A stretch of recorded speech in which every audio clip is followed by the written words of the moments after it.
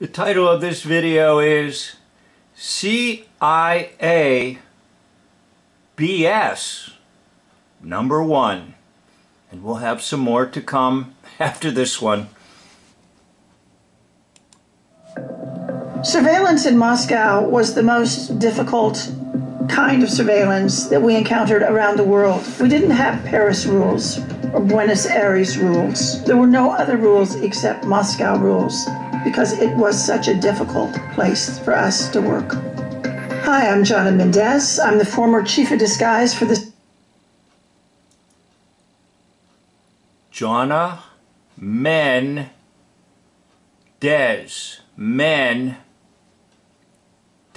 Chief of disguise. Well, guess what? A man is in disguise. Okay, let's just take a look at the hand signals.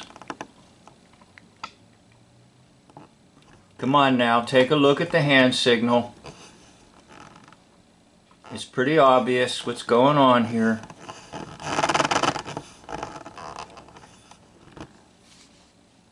Here we have two sevens, a 7 and a 7. We also have a triangle. Okay, triangle. Sorry about that. But anyhow, you have the two triangles, one that points down and then another triangle that would point up, and that would constitute your hexagram. So this is the bottom triangle for as above, so below. You can clearly see this is a man pretending to be a woman, former chief of disguise, right. This is just another episode of Maxwell Smart and Get Smart, okay? But let's listen to what he has to say to us. CIA. Today I'm going to talk about some of the CIA's gadgets that we used during the Cold War. I worked for the Office of Technical Service at the CIA. We used to always think of it as CIA's Q. We were the gadget people. Everything that we did in Moscow had to be done clandestinely. You couldn't overtly go out and collect intelligence. We all had surveillance, 24 hours a day, 7 days a week. It didn't matter where you were. If you were in your apartment, which would be in an embassy compound, you'd have surveillance in the walls, and it would be live surveillance. We had something of a breakthrough in determining whether or not we had surveillance, and that was a piece of equipment that we called the SRR 100. It was actually composed of 3 different pieces. One was some small phonak ear devices that went into your ear. They were earpieces. They were actually commercially available. But we would... Okay, it goes into your ear. They're nonsense. Okay? Now let me tell you something. There is absolutely no need to spy on the Soviet Union. Cold War is a nonsense war. Why do I say that? Because the Western powers, such as the United States, Great Britain, and European nations, literally built up the Soviet Union. Yes, that is correct. The Soviet Union had basically nothing. And it was through the cooperation with the Western powers that the Soviet Union began to have something. Now, if you doubt my word, I want to direct you to Anthony Sutton, S-U-T-T-O-N, who worked at the Hoover Institute, and he produced, I think, a 3-volume set where he will show you the trails all lead to this conclusion. the paper trails, the money trails, the power trails, the exchange of information, the bringing of equipment. Everything shows that the Western powers created the Soviet Union. Hence, it was all a big joke. The Soviet Union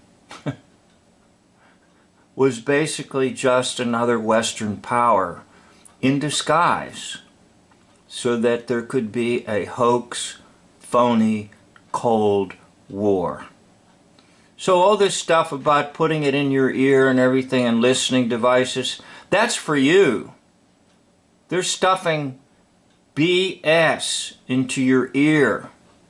So you believe the BS. Listen, it gets even a little more hokey.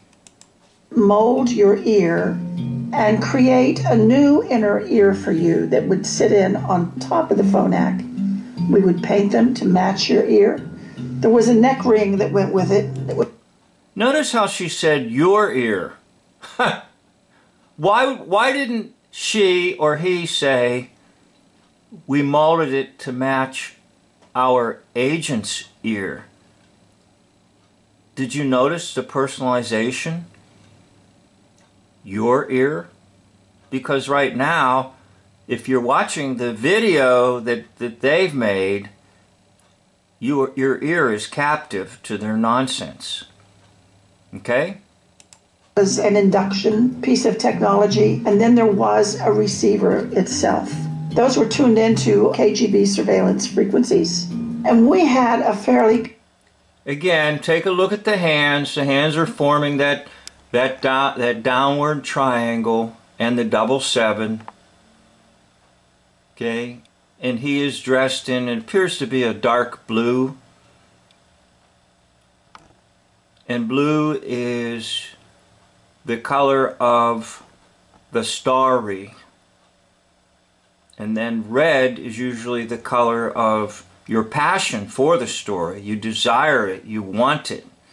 But this is the color of the story, the hoax story, the nonsense, the BS. Comfortable sense that if we had surveillance following us, they were using radios, we were on their frequency, that we would be able to hear them, that we would be able to correlate if we turned right or if we turned left, that we would hear them calling that out. So you have to turn right or turn left to be able to hear with your little frequency device, right?